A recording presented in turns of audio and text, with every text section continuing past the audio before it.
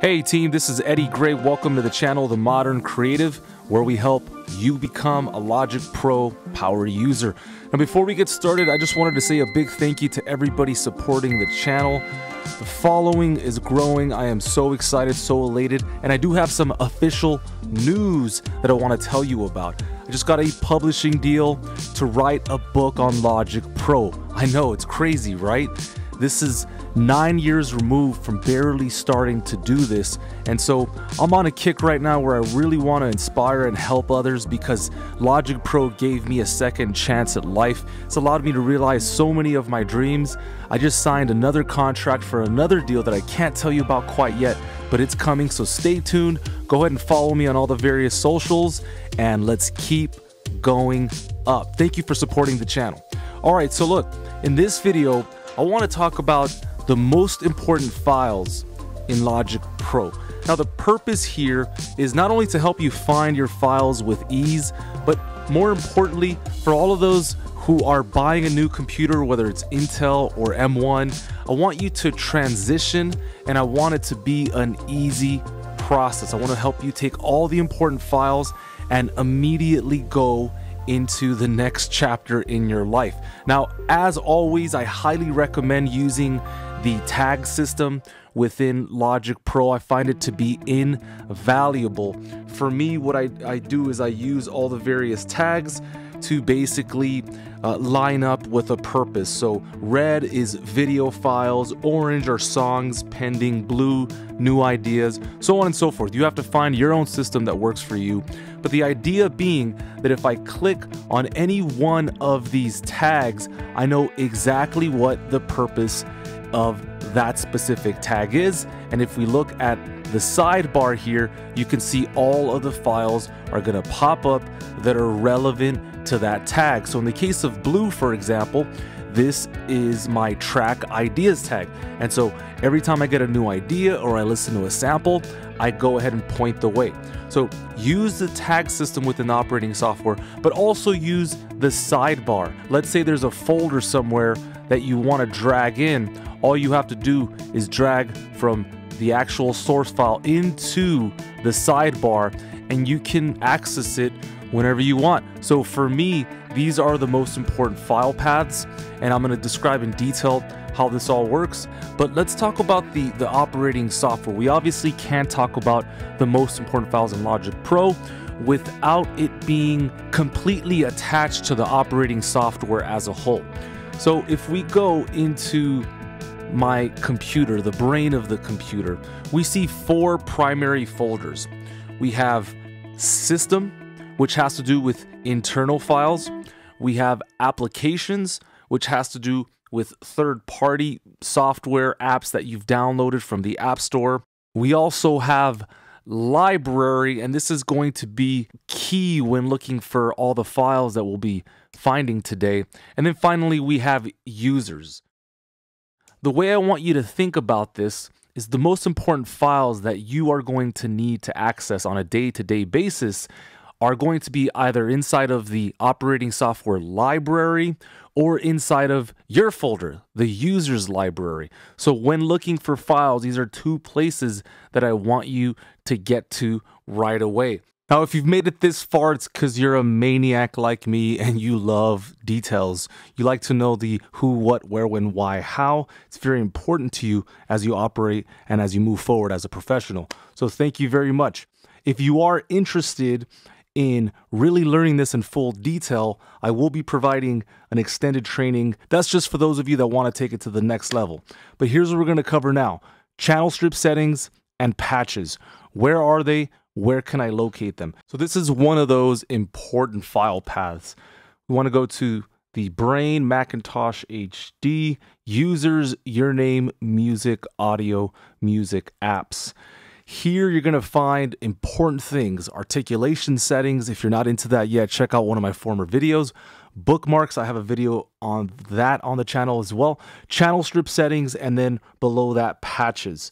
So what's the difference? How do we use this? Well, that depends. Are you using it on an auxiliary track? Are you using it on a software instrument, on an audio track? You can see that I have one of these .cst files or channel strip setting files saved within this folder path. And if I zip over to Logic and I click atop the channel strip here, the same default audio channel strip exists there. But that's simply because I'm using an audio track. If I was using a software instrument track for virtual instruments, then that would be a little bit different. The difference between a channel strip setting and a patch is that with a channel strip setting, I can only save the plugins and that's it. So it's limited in that way. If there are settings that you use for the channel strip all the time, for example, certain EQs or maybe some tape, then I would use this service here. If there are instruments that you like to use all the time, then I would save it. You can also access these same files here within user channel strip settings. But what if I wanted to save more? I wanted to have maybe a group of tracks together, or save the plugins and the bus and sends and the volume position.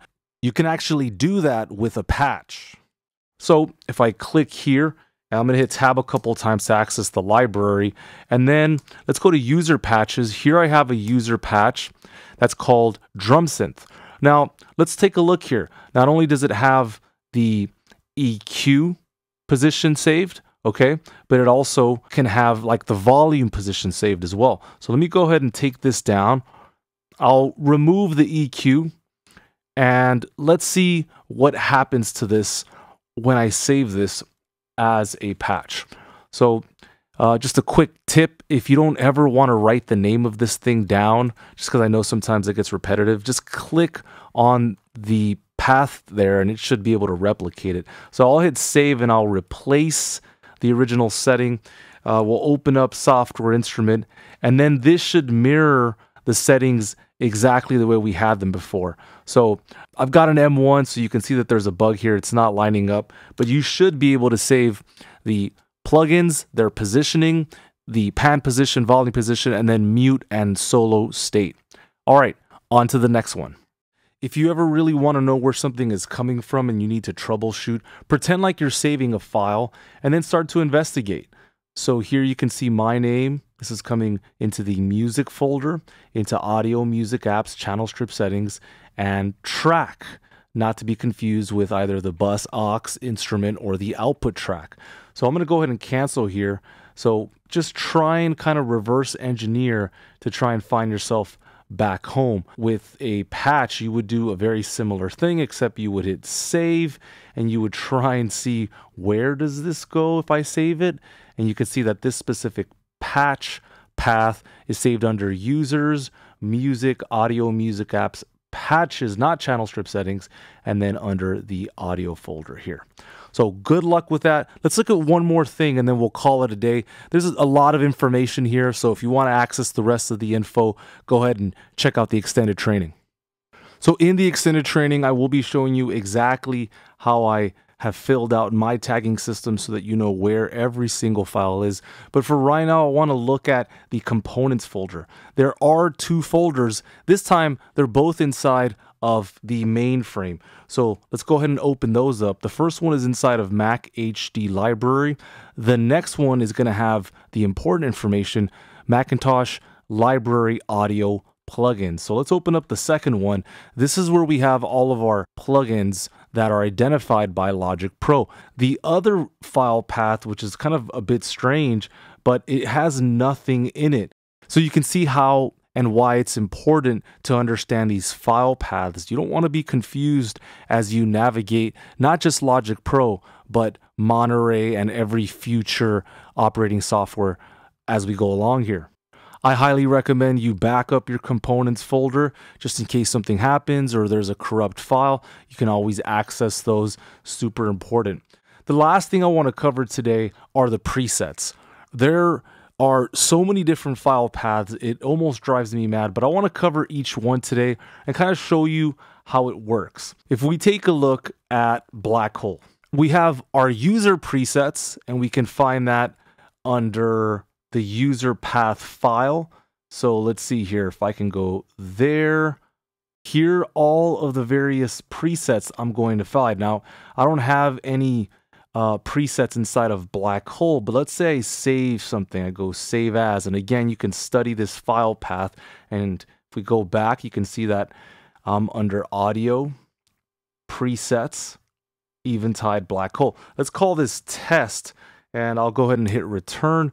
If we go back here and hit the right arrow key, you can see that test is right there. Let me throw that away, but not before allowing you to see it there. Fantastic. So this is what I want for you. I want you to be organized, know where everything is going and how it's getting there. So we're not talking about a user preset this time. We're talking about what's inside of the plugin. See, this specific brand, Eventide, they actually allow you to save within their system. So if I click on load here, you can see that I can import, or if I click on save, I can save what's called a .tid file. So if I hit test there, I'll save that under factory presets, okay? So how do we find it? How do we find this test file? Again, we click on load, and let's go back.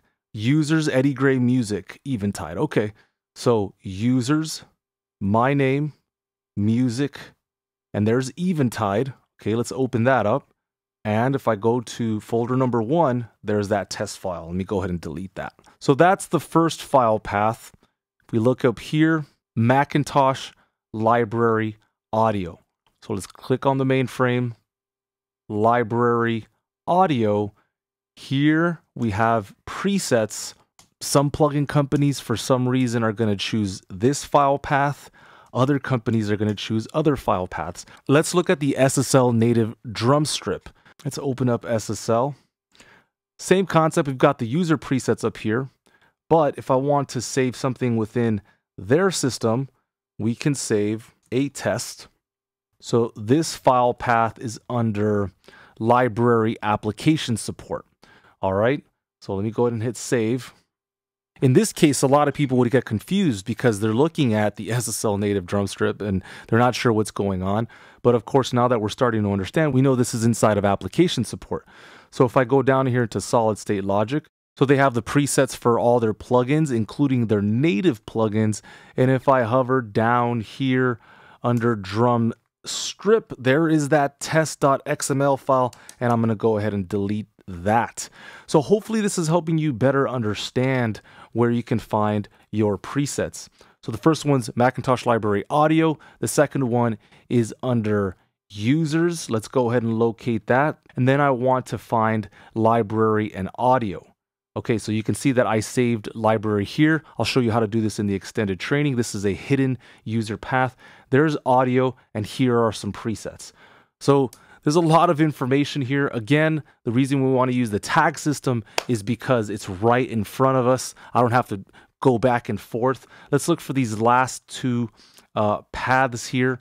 So this one is under Mac users Eddie Gray. So let's go to the mainframe, users Eddie Gray. Inside of the music folder, we have presets here, as I have showed you. And then finally, the last one, let me get out of here. Plugin settings. This is under users, your name, music, audio music apps, and then you have the presets inside of Logic Pro. So if you ever need to find the presets for Logic Pro, you can find that under plugin settings right here. Remember, there's 2 file paths for plugin settings. So there's a lot to remember there. Here we have nothing for the channel EQ, but that's simply because I haven't created a preset yet. Again, if I go to test, let's go ahead and look at that. And hopefully we get, there it is right there. All right. Well, guys, there is so much to do. There's so much going on. Thank you so much for everything. I've been able to grow so much because of this work that we do together. So stay up, stay happy, stay focused on what you want. I'll certainly catch you on the next one, and I'll catch you on the extended training. I'll see you later.